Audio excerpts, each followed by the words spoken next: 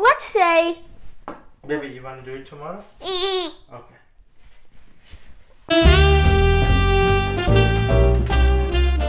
Hello everybody, my name is Soborno from Berry Science Lab, and today I just wanted to talk to you about a really cool new concept that I just discovered called the pigeonhole principle. Yes, the pigeonhole principle. So, basically, this is what it says. Let's say you have, I don't know, 6 holes, and let's say you have, let me draw a pigeon real quick. So, here's our pigeon. I'm going to make it a little chubby. I know it looks like a duck right now, but trust me, it's a pigeon. So this is just like some stuff. So here is our pigeon, right? And so what I'm gonna do is, let's say we don't have just one of these, but let's say we have 7. So 2, let's copy that. 4, let's copy that. 8, and now we just erase one. So this is what the principle says. We have 7 pigeons and 6 boxes. So this might seem quite obvious, but that means that at least one of these boxes has to have more than one pigeon in it. So if I try arranging them, let's just shrink them down a little bit more so that they fit in the box. It's lagging a little bit. So let's try arranging them. So if we put one pigeon in here, let's say. Why is it so laggy? One pigeon in here. One pigeon in here. Load. One pigeon in here. One pigeon in here, and here's the final thing. Now, all of these have at least one pigeon. So where is this last one gonna go? Well, no matter where it goes, that hole is gonna have more than one pigeon.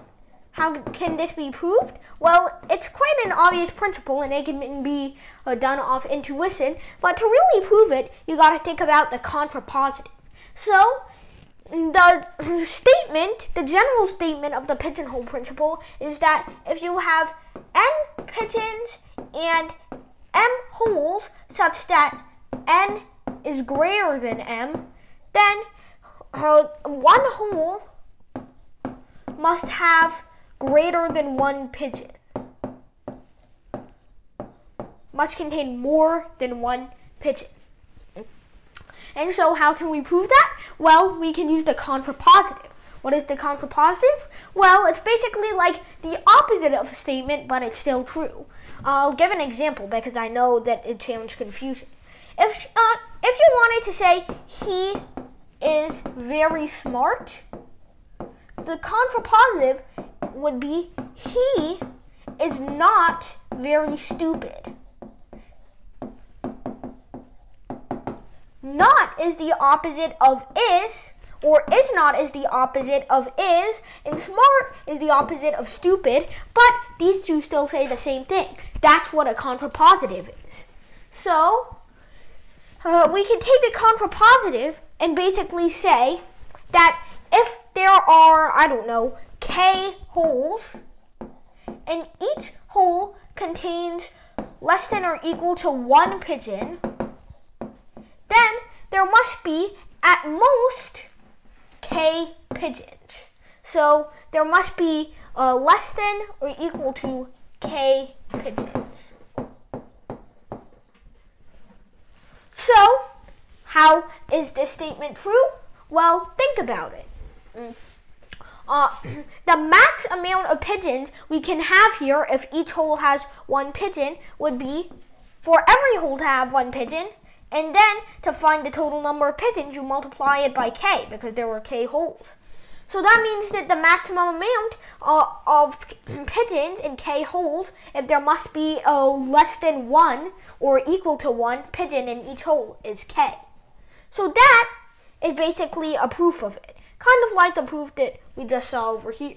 So now, how can this such a simple, obvious principle be applied in a practical way? Well, let me give you a puzzle. Shoot, I need to draw a chessboard. Okay. So, let's say I have a chessboard, which is going to look a little bit like this. So, I'm going to cover 1, 2, 3, 4, 5, 6, 7, 1, 2, 3, 4, 5, 6, 7. Okay, not the most perfect chessboard, but it's passable. So now I'm going to just shade in. Shoot, this is going to take a while. So I'm just going to quickly shade in some of the white squares. So they're going to look like this. And I know this is messy, but actually shading them in would take a really long time. So that's the thing. So here we go, almost done.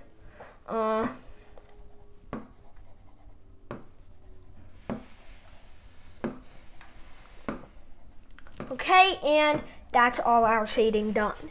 Alright, so this is a chessboard. As you can see, 1, 2, 3, 4, 5, 6, 7, 8 rows, columns, and 1, 2, 3, 4, 5, 6, 7, 8 rows. So now, you could easily tile this entire thing. You could easily cover this entire thing with a domino that is exactly the size of 2 squares and look like this. Obviously, though, you could also orient them horizontally. So, obviously, there's a very easy way to cover up this.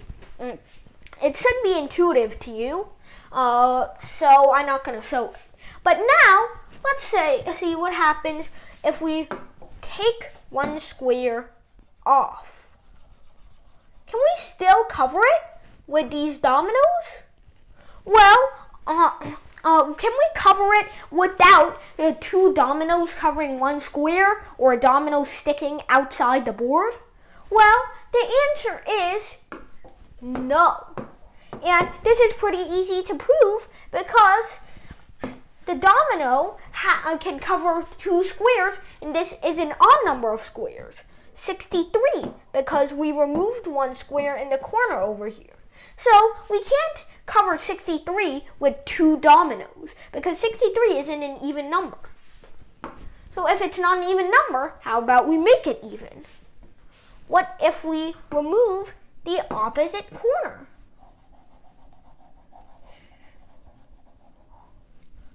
Now, if it's 62 dominoes and 62 is divisible by 2, then do you think we can tile this plane with the dominoes without overlapping dominoes or the dominoes sticking out? Well, the answer is no. And I want you to try and figure out why. 5, 4, 3, 2, pause the video for more time. Alright, let's think about this. Why can't we do this? Well, let's take a smaller example. What if we had, for example, a 2x2 chessboard? So if you put a domino on this guy, it would be pretty clear that it covers both a white and a black square. And it will always do that because a domino will cover 2 adjacent squares. And adjacent squares will always be white and black. They will never be the same color. So that means to tile the plane, these dominoes need the same amount of white tiles as black tiles. But now, let's count how many white tiles versus black tiles there are. Well, we removed 2 white tiles in the corner here. So there would be 30 white tiles, but 32 black tiles. which means that we can't fit 32 dominoes into 30 light squares. At least 2 of them have to be overlapping somewhere. So that means that we cannot tile this plane even though there's an even number of squares. Let me give you another example. And this one's a really fun one. Let's say... Baby, you want to do it tomorrow? Okay. Let's say you have a globe, right? And I'm not going to draw the continents because they have no use here. So, if you took any 5 points on the globe, could you find a hemisphere that connects, that has 4 of the 5 points in it? Can you, now obviously for this one you can. The dividing line would be about over here. But the question is, can you do that for any 5 points on a globe? And the answer is yes. Well, I'm going to give you a few seconds to figure out why. 5, 4, pause the video for more time, 2, 1. Okay, well, first we can start by saying that we can always make an equator that will connect 2 of the points. Like, for example, we can connect these 2 points on one equator. And if they're on the dividing line, they still technically count as in one hemisphere or the other. So that's 2 of the points covered. And now we have 2 hemispheres and only 3 points remaining. Can you see how we can apply the pigeonhole principle now? Well, that's right. We can basically say that there are 2 holes and 3 pigeons, or more generally, just 3 objects. So that means that 2 of these points have to be in one hemisphere. And in this case, we lucked out because all 3 of these points were in this hemisphere. So that's it for the pigeonhole principle. Thank you everybody for watching, and we'll see you in the next one.